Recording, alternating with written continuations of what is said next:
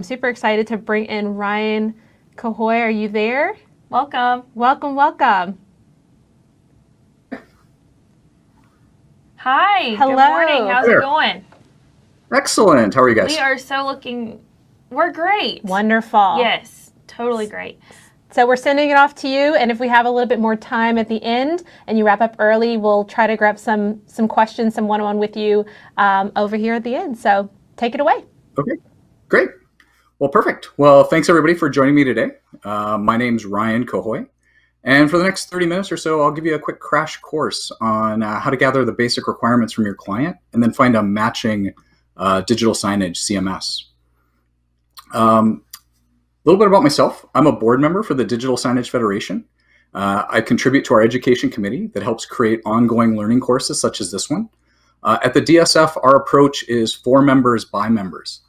So this short course contains my advice on how you can quickly narrow down the options to find a match between a digital signage CMS and your client's needs.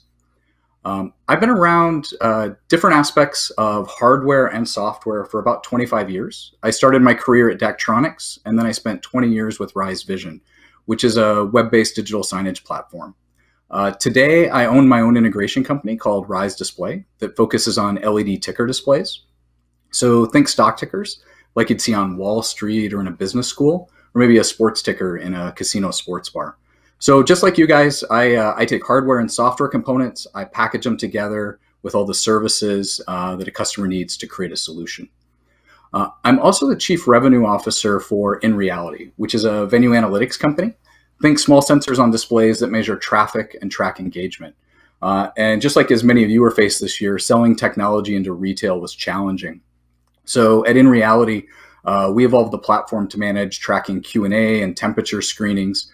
This was our pivot to find a use for our analytics platform to help organizations create a safe space. And this has given me a great opportunity to work closely with a lot of key channel technology partners like Elo and BrightSign and Creative Realities, Mimo Monitors, to help put solutions together for resellers just like you guys.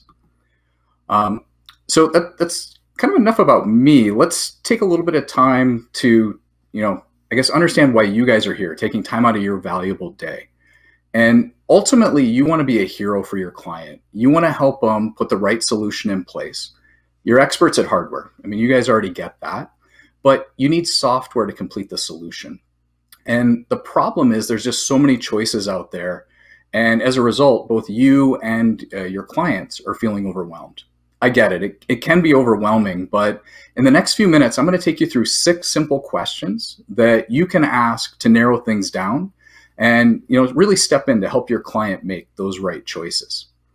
Now, before you can engage with your client, you really need to identify the opportunities. And how many times have you done all the technology for classrooms in a new school building or all the conference rooms in a corporate environment?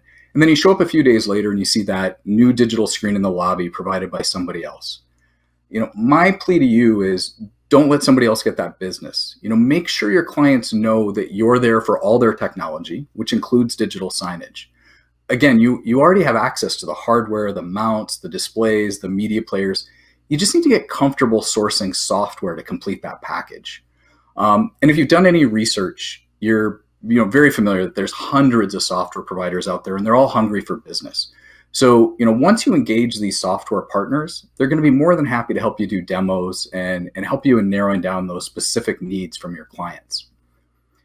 So, once you've thrown your hat in the ring for digital signage, first question is, why should they go with you? And, to start with, you're likely already engaged with them. You're local versus, them having to deal with somebody halfway across the country. Your installers are there providing installation services, and it's going to be less disruptive because it's not going to require a special trip. You're already bringing in all of the AV equipment, video walls, projectors, flat screens, direct view LED. Adding digital signage should help increase the overall spend with that partner vendor. It's easy to purchase. What client wants to manage multiple vendors and contracts? Because ultimately they want one throat to choke. And that's why, if you're providing all those pieces of technology, they don't have an orphan hanging out there. You get the point. The business should be yours. Don't let a competitor come in and take your account. So this brings me to the questions. So the very first question I would start with is why. And what you want to do is engage your client. I suggest starting at a really high level. Don't flood them with a whole bunch of questions. Don't make them feel overwhelmed. Put them at ease. So it doesn't have to be hard. Just a few basic things to narrow it down. Your approach here is initial matchmaking. Focus on the big foundational pieces, and then after you have a match, then you can get into the weeds on the specifics. So again, that very first question, before you ask anything else, is just simply why. Resist the urge to get into your hardware comfort zone and ask about size and mounting. Just understand what they want to do with the display. For example, if you're talking to a school, their why could simply be they want to replace a digital bulletin board or communicate with students if there's an emergency. If you're talking to a quick serve restaurant, their why could be, I want to change between my breakfast and my menus and my lunch menus more easily. So that's the first question. The next question is determine if the application is something that is touch enabled, requires interactivity, or if it's just a simple passive screen. Sometimes this is obvious. You may know the location and the intent, so you don't have to explicitly ask, but it's important to check this box, especially as you start a software search. So, using my school example again, if you're replacing a bulletin board, it's probably going to be a non-interactive display. The next thing you want to understand is the scale, both the initial project and then their long-term vision. Is this just a couple of screens in the lobby, or is this the first of a larger rollout with dozens or hundreds of locations? The specific number isn't as important as understanding the plan so that you can put the right foundation in place. Most software tools are designed to scale, but you just don't want to make that assumption because it could be painful later for both you and the client. So again, sticking with my school example, let's say their total project is 3 screens, a display in the cafeteria, 1 in the entrance, and 1 near the gym. The next question you want to ask is, a little bit about the user. Is this a technical graphic designer type? Is it a receptionist with basic computer skills? Are your clients, your clients really gonna appreciate you asking this question because, they may not know at first, but if you push them a little bit, they need to think about how the screen's gonna get updated. And trust me, they're gonna appreciate having this conversation early on. This is also gonna help you because if you give them a more complicated solution, it's going to be more support up front for you. So if you have a basic user, you don't want to give them a complex tool because that's going to mean more hand-holding. So again, back to the school, if you're talking to IT, they're probably going to recognize that they're not the best source for updating the content. So they're likely going to seek out somebody like the receptionist that's plugged into everything that's going on at the school, and they're going to be best suited to keep that content up to date. So typically, they're a non-technical user. So what you're looking for there is something that's simple and easy to use. Now, a vast majority of the digital signage CMSs these days are cloud-based, or they have a cloud option, but you still may encounter cases where the internet isn't allowed, or IT security policies want to keep everything internal to the network. So you want to ask the question, is this premise-based? Is it cloud-based? If they don't know or don't have a preference, you can probably default to cloud. But if they do have a preference, it's likely going to come up right away because they're going to know that that's a core requirement for them. So continuing with that school example, if the school doesn't want to maintain servers because they're just going to have a couple 3 screens, they're probably going to prefer cloud-based.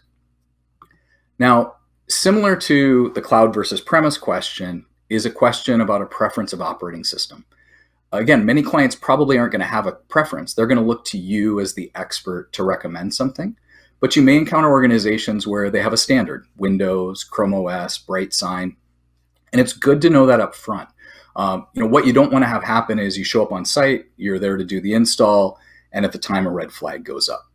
So again, sticking with my school example, let's say the district has a policy where they really are a Windows environment.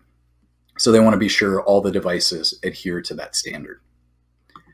So here's a quick recap of those 6 questions again. Why? Understand the purpose of the sign.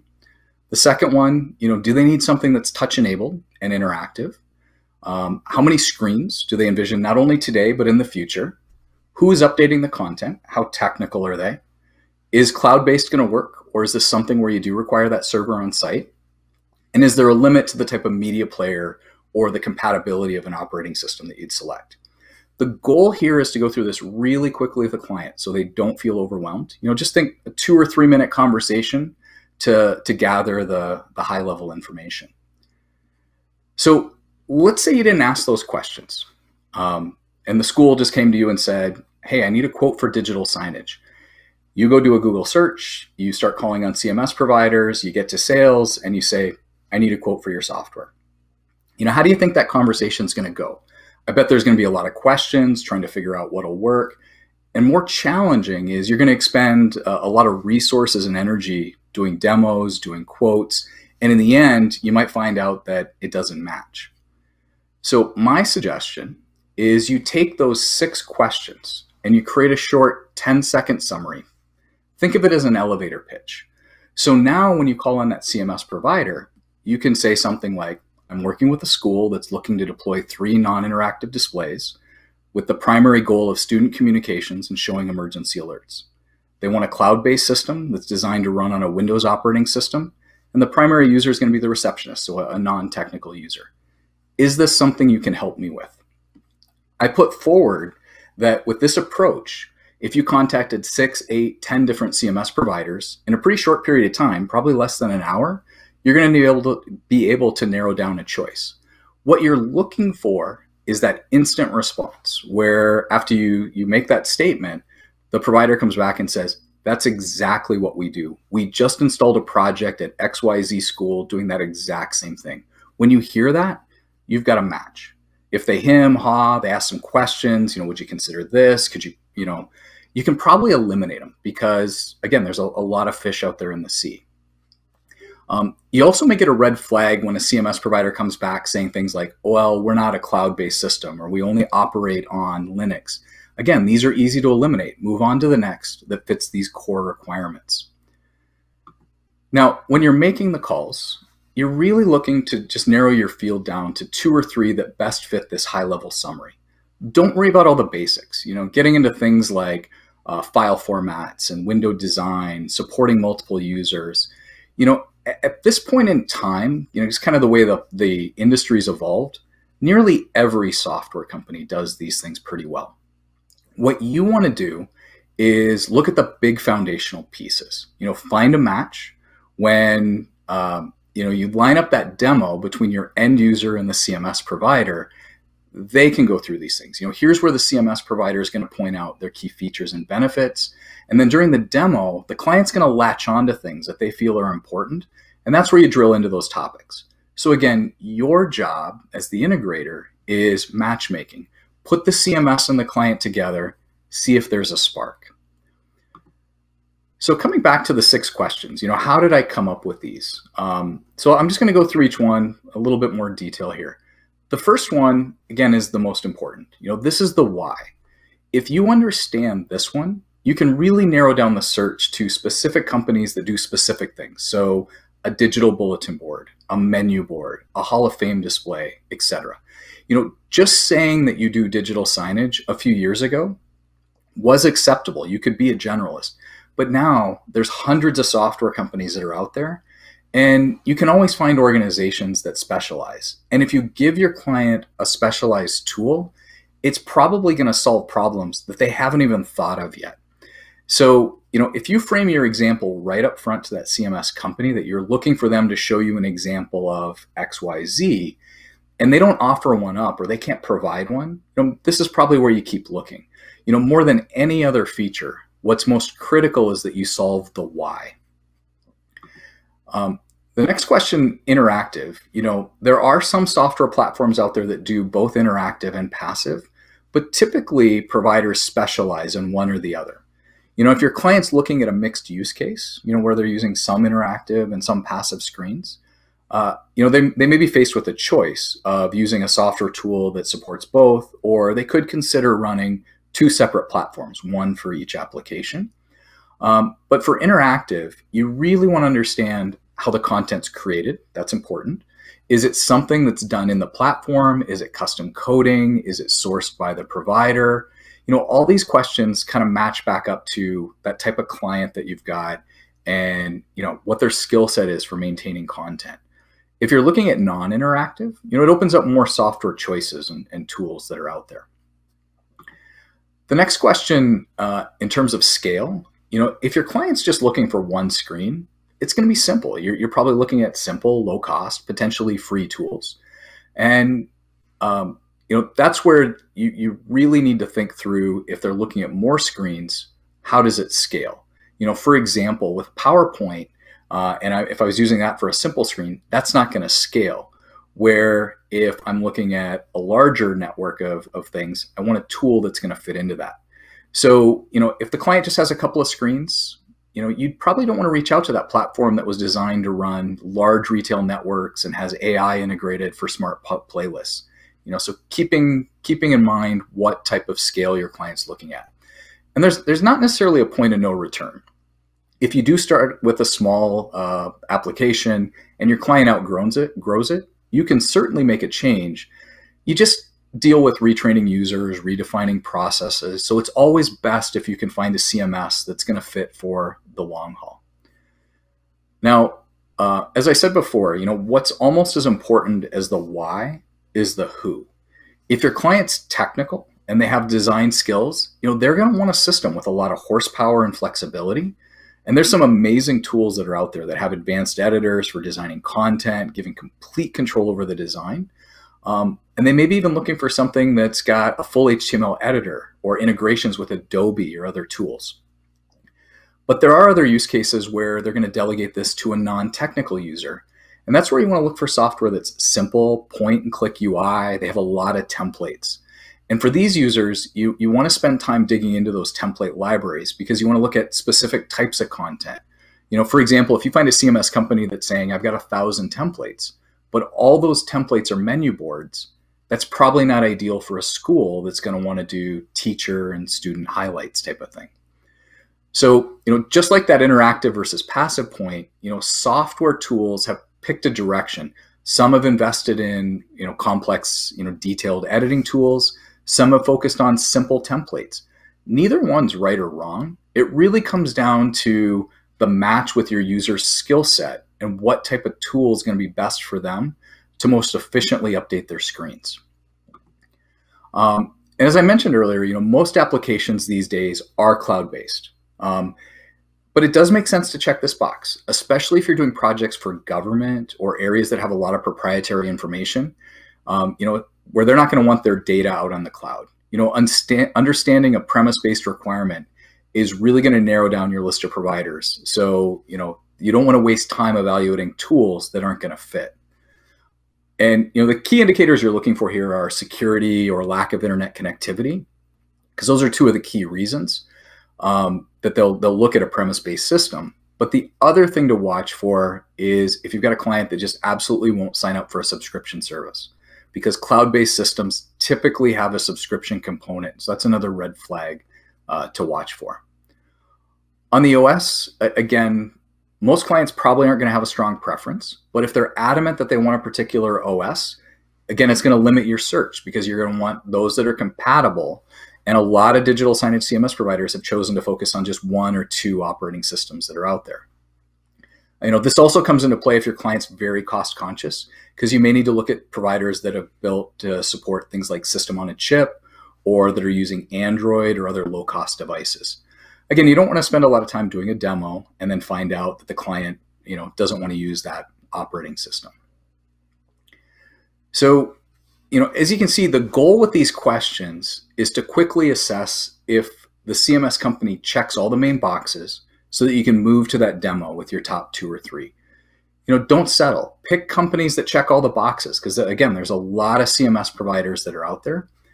And when you have a fit, this is where you move to, again, play matchmaker. Put your client and the end user, the client and the CMS company together and see if this is what they envisioned.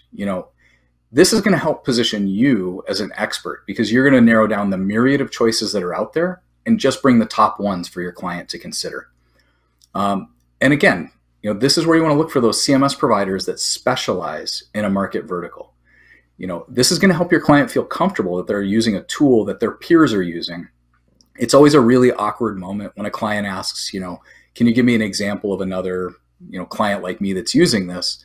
And the provider says, well, we mainly do X. You would be our first client. That's what you want to try to avoid, is those awkward situations.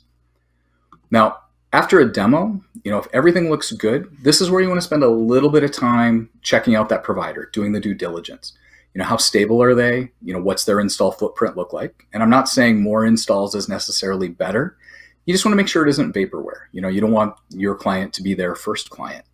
How do they offer support? Is it open during your client's business hours? If the most important time is the evening dinner rush and the CMS provider's help desk closes at 5 p.m., that could be a red flag. What type of content services do they offer? If I'm doing menu boards, do they have templates or design help for that specific need? If I'm doing interactive experiences, do they have resources to help with that design? What does their development look like? Are they constantly improving the platform? Do the clients get those updates? You want to make sure it's an evolving product that's staying up with advancing trends. And then check references, and not just any reference. You want to find clients that are similar to your client. If they're a school, talk to other school clients. Don't talk to a bank. And just a couple of other tips here. Stay on point during a demo. Don't get distracted by shiny objects. Keep the demo focused on your client's key use case. If you're installing a menu board, have them show you creating a menu. Don't look at how they create interactive wayfinding. And this is where you really want to dig in, beyond the high level questions, to investigate the features of the content that are important. Do you need a point of sale integration, or do you need to see how pathways are drawn in wayfinding? Again, pick the CMS that's doing the job at hand, not vague maybes for things that your client may never use. Otherwise, they could end up paying for features that just really aren't relevant. And you'll notice none of my questions revolved around price. Don't start there. Understand the why, and find the best tool for the job. If you start by putting the emphasis on price, the important details, are going to get lost. So while all roads lead to price, in the end, it's why it's good to have 2 or 3 options to evaluate, so that you can see the different price points for comparison, and most importantly, get the right CMS tool to get the job done. If you do go with something that's just low cost, what you may find is it's hard to update, and the content just gets lost. Nobody updates it. So sometimes to accomplish what's needed, the client may need to budget more today to save them time, pain, and effort down the road. So I'd really encourage you to resist the urge to spend time on price up front until you see if there's a match that's there. Now, every software provider knows exactly how to demo their software to make it look easy. They're not going to show you the complicated and the confusing parts. A demo is an important part to see what's possible and identify the key features, but don't just buy off the demo. Ask for a 30-day trial, actually set up some content, use it to see how it works. This is where you're going to find the gotchas, things that you didn't even think to ask during the demo. And even better, if you've got a large project, pick a pilot, deploy just 1 or 2, get a feel for how everything's going to work before you make that commitment for the larger project. Sometimes you just don't know what you don't know. So it's better to start small, fail fast, and then adjust, and versus having your client spend a large sum of money to learn, this just didn't solve their problem anyway. So I know this was short, quick. I covered a lot of ground, but I want to leave you with my top 3 takeaways. Number 1, make digital signage part of your solution. Don't let somebody else take this business from you. You're there, you've earned the client, get all of the business. Start with the why. The very first question you should ask, regardless of how the client positions it to you, understand the purpose. Don't gravitate to size, don't gravitate to price. Really understand the pain your client's going through, and then how you can help them solve it. And then stay high level in the beginning. Take simple requirements, do the interviews, only invest the time with those that have the best offering for your specific client. it's okay to reach out to 20 different CMS companies if you're going to spend just 5 minutes pre-qualifying them, narrowing it down to a couple. What you don't want to do is spend hours of your time and your client's time doing demos with providers that aren't going to be a fit, aren't going to match in the end. And that's it. I'm going to hang around the launch platform for, the next half hour. So if anybody has questions, like there is a section in there, feel free to connect up with me. I also put my LinkedIn details on the screen.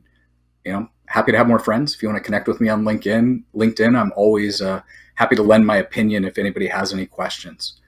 And then a quick plug for the DSF. If you're not a member of the Digital Signage Federation, I would encourage you to join. We've got an online library of, I think it's just over 30 educational courses right now, all specifically focused on digital signage. So with that, thanks everybody for the time. And awesome. I really hope you have success pursuing digital signage. Yeah. Thanks, Ryan. Thank you so much for everything. I will say, if you could hang out with us for a couple minutes, I know you mentioned, you're very open for other people to reach out to you via LinkedIn, but that was some really insightful information. From every time that you said, start with why, I keep thinking Simon Sinek, but I love that you really provide, I love that you really provided some tangible questions and just strategies to pre-qualify and vet beforehand. We have a couple of questions coming in actually from the audience that I would, if you could take a couple minutes to answer, I would really appreciate that. Oh yeah, that's great. Fire away. All right. So I got Sheldon Silverman asking, are easy integrations with programmatic platforms now table stakes for DS software? Yeah, it's been a real growing trend, and there's been a lot of advancement that. So I think if your clients are looking for programmatic, again, back to those qualifying questions, if you understand why and what they're trying to do, going in and evaluating those companies and making sure they have the right tools behind it to support those programmatic buys, I think it's becoming a very popular trend. Fantastic. And I have another trend type of question as well. I have one from David Keene, and kind of sharing his experience about from a few years back. He felt that every CMS provider at the high end could answer any functionality question with, sure, we can do that. And then if they couldn't do it at the moment, they'd get their programmers in the back to add that functionality for the customer, just in time programming, for lack of better terms, as he puts it. Do you feel like the CMS landscape is different today? And I think you touched a little bit about some of the templates that a lot of CMS providers are offering, but what are your thoughts on how it's progressed today versus maybe a few years back? I still think some of that exists for a degree. I think the common answer from any software CMS provider is, with enough time and enough money, anything's possible. So it right. Still does exist. And that may be, for clients that have very unique use cases, that may be the best approach, is to get something customized for them. But I do think there's a lot of options today. There's hundreds of CMS companies that are out there. So, does a client want to be a guinea pig? Do they want to be a first? Or again, back to asking why, getting the core requirements. If you narrow those choices down in interview, you're bound to find somebody that's already done that or already conquered it. And, that may be a better option versus being learning ground for a software provider. Sure. Yeah, and you did mention that in your session as well. Really digging to make sure that person understands the need and has worked with something similar, or in industry similar to what you're trying to accomplish, and maybe a project that you're trying to accomplish as well. So I have one last question. I think we have a minute left, from sure. Robert A.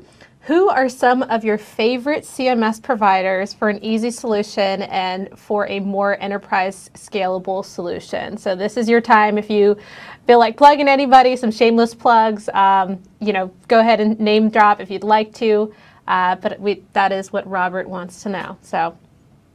There's a lot of great providers that are out there. I spent 20 years at Rise Vision, so I'm very partial to them. They have a simple, easy to use platform.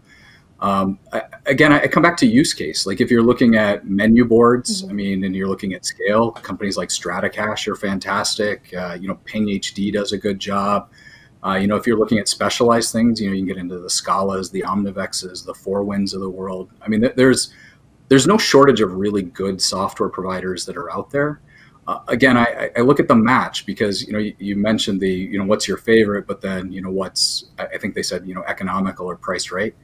That's a tricky question because it's not always about the price. It's about solving the problem at hand. And if there's a lot of pain with that problem, it may make sense to pay more because it'll save the company money over time. Right. Yeah. And I know what they mentioned was a scalable solution. So same application, I would assume. Yeah. That's fantastic. Well, thank you so much for taking the time out to answer some of those questions. And thank you again for your session. I really appreciate that. We're going to head back to the studio and head into our next session as well. So our next little, thanks again. Thank you.